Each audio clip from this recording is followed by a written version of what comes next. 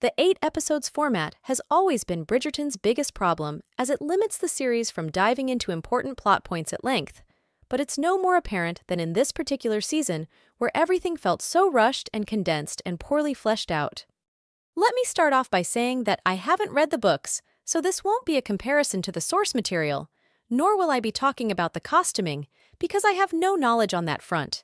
I'm a child when it comes to fashion. I just see colors, and I'm easily entertained. My focus will be mainly on the lackluster writing and the disappointing characterization of certain characters. Before we get into it, let me speed run through what I did enjoy this season. The star of the season, and for a good reason. I think the writers did a good job with her character. We got to understand her motivations for running the Lady Whistledown column, though it was obvious from the start, admit her faults for the things she wrote about Marina and Eloise, and apologize for it. Apparently in the book, Penelope loses a bit of weight, and that's what catches Colin's attention, and I'm so glad they changed that, because not only is Penelope perfect the way she is, it's important for her and for the viewers to see her loved for who she is and how she looks. Nicola Coughlan is the most gorgeous person after all. Changing anything about her is a cardinal sin. You know, it is hard because I think women with my body type, women with perfect breasts, don't.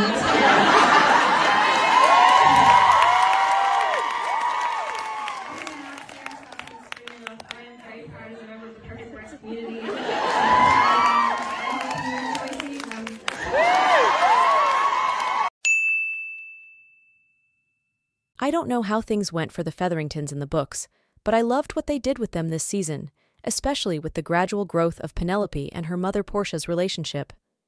It was a lovely touch to put a mirror onto their relationship, for them to realize that they're essentially the same person, as in, a woman trying to protect herself from the harsh winds of society. Let go.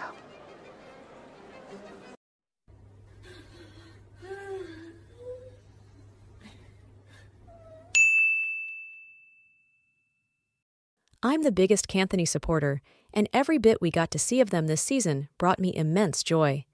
Seeing puppy-eyed Anthony just obsessively in love with his wife is enough serotonin to keep me going for a month or two. Benedict's pansexuality is finally being explored after that we've seen from season 1. I didn't know if we'd ever get to that, but the writers for once remembered the seeds they planted in previous seasons. Out of all the Bridgerton siblings, Benedict and Eloise are the most free-thinking and queer-coded in my eyes, so I'm happy they went in that direction for Benedict. Now, will they do the same for Eloise? Considering the trajectory of Francesca's romance from the little snippet we got in the last episode, I highly doubt it. Now, let's jump straight onto what I didn't like. Let's get it out of the way. Colin was boring this season. Yes, he's very loving, sensitive, kind, and every positive adjective you can think of to describe a man. He's a green flag, but that doesn't make him any less boring to watch. Let me be clear, his positive traits aren't what made him boring. It's the writing of his character, or rather, lack of, because who the hell is Colin Bridgerton this season? I genuinely have no idea, and that's my biggest gripe with Season 3. Everything we know of Colin is of glimpses of him from previous seasons, and when we finally get to his season where he's supposedly one of the main characters, instead of learning more about him as an individual, instead of delving deeper into why he changed at the start of the season and why he felt the need to change in the first place, we get almost nothing. The writers put the limelight on Penelope's story, as they should, but completely forgot about Colin in the process for some reason. What do their scenes serve aside from stealing screen time from the main story? Nothing. Absolutely nothing. And I won't elaborate further. The biggest offender this season, and the main reason why so many scenes felt so weirdly unfinished, was the shoddy editing. I saw on Twitter some behind the scenes of the Poland dance scene, and it boggles my mind why they even thought of cutting a large portion of it. Look at the material. You should be going home anyway. You can be the judge of it. Some scenes don't even work together in transition. Take episode 7, for example, when they kept cutting to the thruple schmeck scene every couple of minutes, disrupting the tension of prior scenes.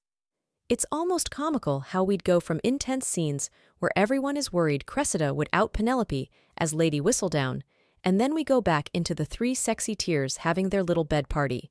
Have they been going at it all day? That's my only question. No, wait, I do have another question. Where did they get the stamina for all that smashing? For 3 seasons straight, we've seen so little of Eloise's growth. She's a character that I have mixed feelings about, but I won't get into that here. But from what we've seen of her this season, it doesn't feel like she changed much. She's still as self-absorbed as ever. She was completely oblivious to Penn's feelings for her brother for years, and when she heard the news of their engagement, she went as far as accusing Penn of befriending her to get to Colin. She also disregarded Cressida's concerns about marrying an old man because she was too focused on revealing Lady Whistledown's identity to Colin, and when Cressida asked for her help, she shut her off and broke off their friendship when Cressida, similar to Penelope and Portia, was just trying to protect herself. This isn't to defend Cressida in any way. She wrote harmful accusations about the Bridgertons and bullied Penn throughout all seasons, so she is by no means a good person. But just like Penn and Portia, she was a woman looking out for herself, desperately trying to protect herself, and Eloise still considered her a friend at the time, so it was interesting to see Eloise, once again, turn a blind eye to her friend's problems. I don't know what I expected from the Lady Whistledown reveal, but it certainly wasn't what happened. It was this monumental build-up that went nowhere. They made it seem like the stakes were high. They had my girl Penn having panic attacks and fainting because she was terrified of the consequences of her reveal, but it all culminated into nothing. The Queen forgave her so easily. None of the women in the tun during the ball confronted her or hurled insults at her. No one had much of a reaction, honestly. So why was it a big deal in the first place? I am very open to a queer relationship in the Bridgerton universe, and I'm very happy that they're exploring a lesbian relationship at that. But Michaela was introduced way too soon, in my opinion. We spent the entire season watching Francesca and John quietly fall in love with each other. A slow but tender kind of love that matched their pace and brought them comfort. Watching Fran defend that love to her mother was so sweet, but then Michaela enters the scene and suddenly Fran forgets her name, a parallel to Violet's first meeting with her late husband Edmund.